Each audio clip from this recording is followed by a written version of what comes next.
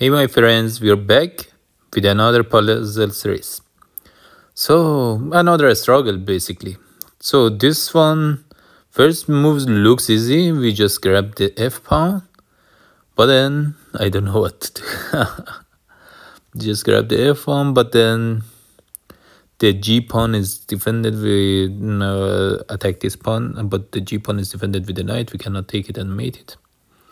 We also cannot mate in the back rank because after taking this, we can say check with the rook, but then takes with the rook, and we take back with the queen, and nothing special happens.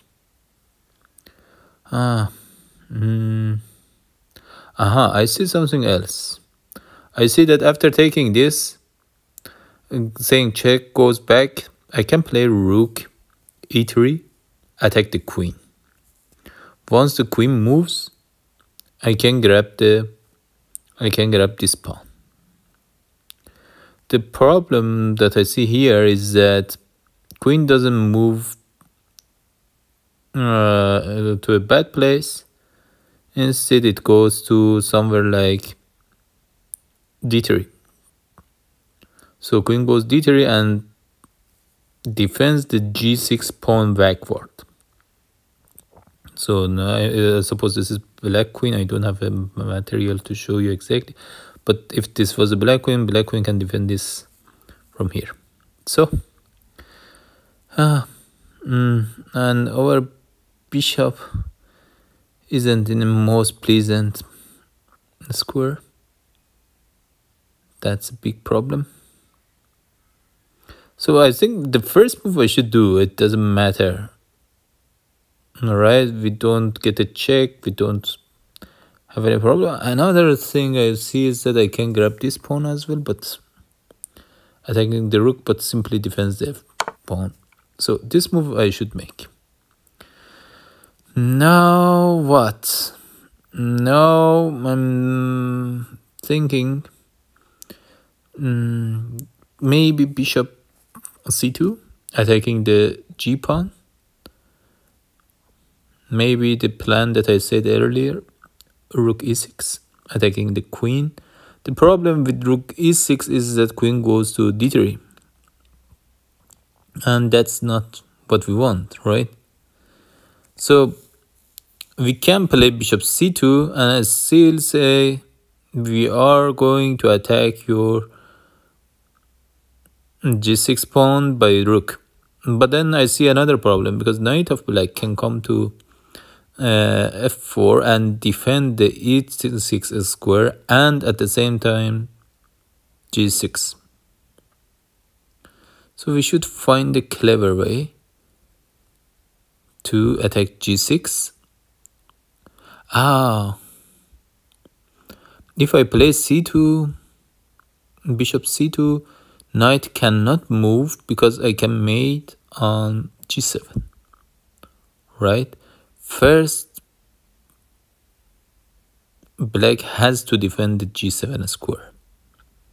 So looks not bad, right? I attack that.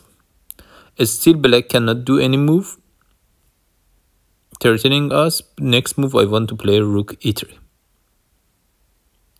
It's a little bit slow. It's a silent move, bishop c2. Bishop c2 is a silent move. We can't do anything at the moment. But on the other hand, I also don't see black can do anything. This is the problem, right? Black should keep the rook in this line, keep the queen in this line, keep the knight at h5. So, because if black move the queen somewhere, then we simply grab the g6 and then the knight.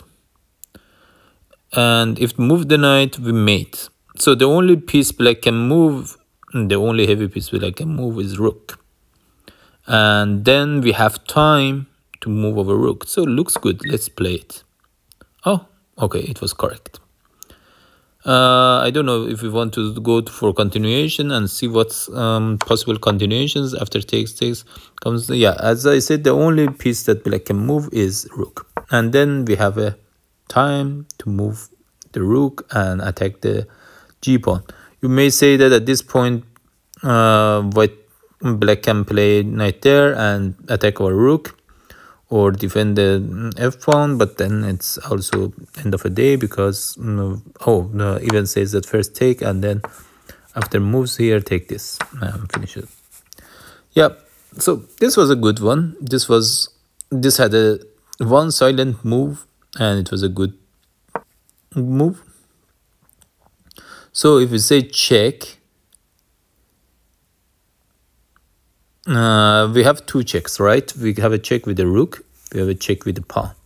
Check with the pawn in one sense, in some sense, it looks good because we advance the pawn, but on the other hand, it's not very good because we don't have a good way to defend the advanced pawn at this point. On the other hand, I think rook a1 is very good because it expels the king to the back rank. There is only one square the king can go, and slowly we can there is only one square, right? King can go to h2 and we can play king f2. The idea is that we want to navigate our rook to go there and then mate from here when the king of white is in h2. So, or if white doesn't allow us this, then what happens? If white doesn't allow us this, it means that white moves the king away. So, first of all, I think I should give this check and then think. This check doesn't work, right? We give a check, king goes... Oh, it might work. No, king goes to g2. I really don't see any continuation. I cannot move my king forward, so this is definitely not working. No, yeah, this was the process of elimination. Now I'm thinking about going king f2. And the plan, as I said, is to navigate the rook around and mate it. And yeah, looks good, right? I can also move the pawn, but then the problem is that king goes to g2. Okay, this time if king goes to g2, I can say check at g1 and expel the king, right? What if it starts to give me check with the rook? Annoying check, I go there. Next check, I go there. Or attacks my pawn, I go there. Ah, no. Suppose I push the pawn. It starts to give a check with the rook. Check with the rook. I go up. Attacks my pawn. I go down. So it doesn't look good, right? And if I go to a6, a4 right away, for example, rook a4 or rook to be able to go behind the pawn, white also has the option to push the pawn, but it also has the option to bring the king back. So really, I believe that king f2 is the best move, but I also don't see a concrete winning plan. King f2, if push the pawn, I will take the pawn.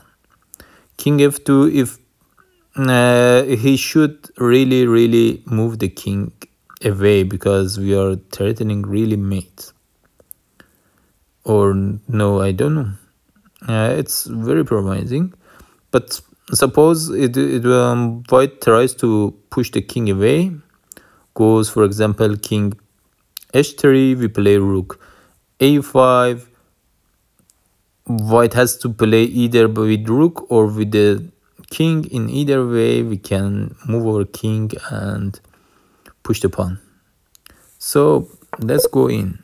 Oh no, oh no, it was this move.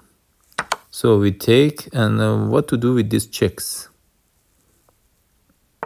No, I have no idea. I should go there. I don't know. Let me understand. We understand together.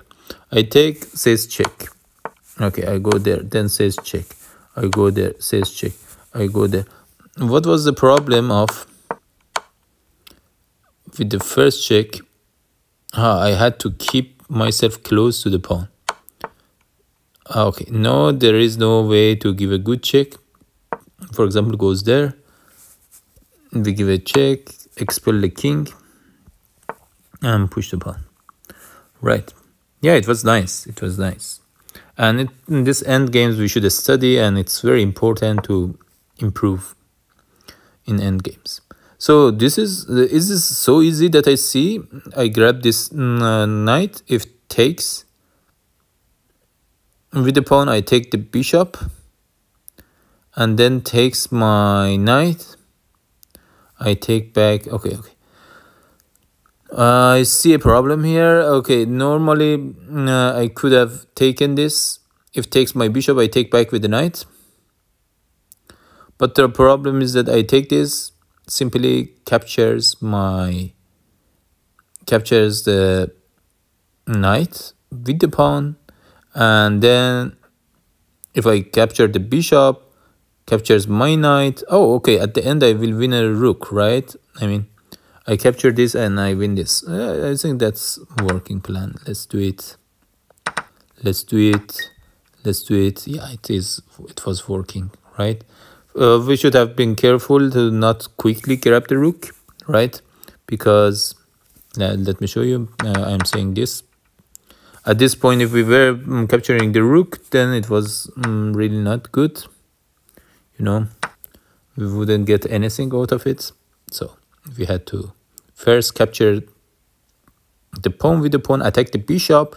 No bishop and rook are under attack. If moves the bishop, then we capture the rook. So here, knight and queen pairing together to mate. All right. Is there any other option except mating? Doubt that. So, how to achieve mate? One thing. Okay. First, we should look for checks, right? Check from here, for example, or check with the knight from here.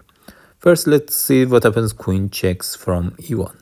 Queen checks from e1. If white goes towards the black's territory, for example, to f4, where black has king, pawns, and so on, then queen takes f2, and it's a mate, right?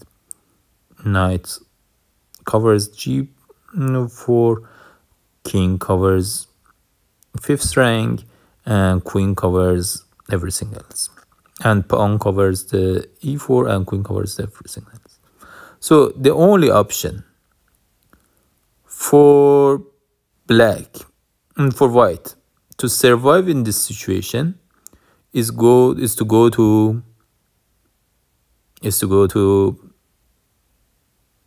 d3. And d3 is also end of a day, because we can check with the knight. No, we can't check with the knight. I thought that we can check with the knight here, but our knight doesn't have such a long legs, unfortunately. Another direction, I see that so this check was considered d3. I don't see any continuation after d3, because yeah, I can say check from here, but then bishop can then king can go back. Simply, let's say king goes back. And if bishop comes out, I can capture the rook, and then what? We are equal. Nothing. Yeah. So basically, this doesn't seem to be a good direction. Another thing I see is that I can give a check from here as well. And then king goes down. I give a check. Okay, it seems that king escapes. King can slowly sneak to c2. King goes down, and then goes to first goes to d2, then c2, and then escapes. Feels like that. c2, d2, d2, c2, b3, and escapes. It doesn't look like a promising direction. What was the problem with knight check? Knight gives a check, and king goes to f3, right? There is no good option except f3, or is there? Because if it goes to there are only three possible squares, like f3 and f4 and d2 for the king after this check. Okay, I want to say that d2 is bad. I'm not sure if I'm right. The reason I feel is bad because I can take the f pawn with check. King goes down or up, doesn't matter. If it goes down, we give a next check with the queen. Okay, it's getting complicated. It shouldn't be too much complicated. I don't think knight move is a good option.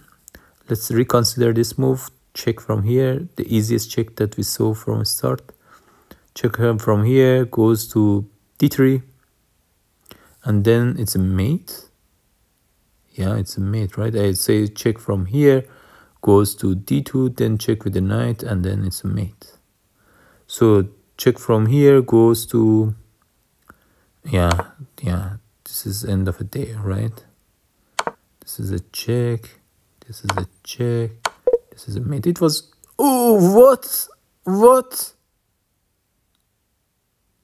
Oh man, that's why I did that. Check and then mate. Ah, come on.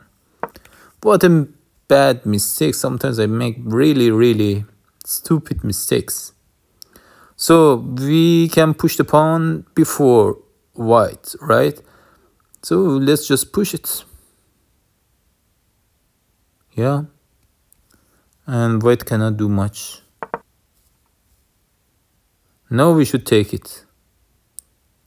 Now we should take it. Take the queen, because white has 2 pawns, and if we can play with the queen, then wins. Or at least the rose. We take the queen, takes with the pawn, we push, we push, and we go to back rank, and yeah, we win. I don't think we can catch with the king, right? It doesn't make sense to go. Yeah, this was easy peasy. Oh, daily solver, we solved 3 puzzles, and that was for today's puzzle session. We missed some of them. We gained some points. We are getting close to 3,300. Let's see what was the rating of puzzles. Okay, they weren't high rated, 2,700, 2,900, not much.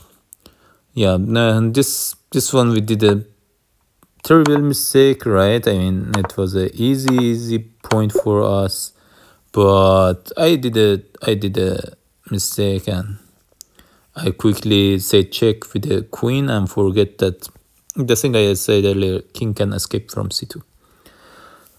Okay, team puzzle solvers, we are okay today. We are not reaching our highest yet, but still it's a decent rating, 3,200. Let's see what happens in the next sessions.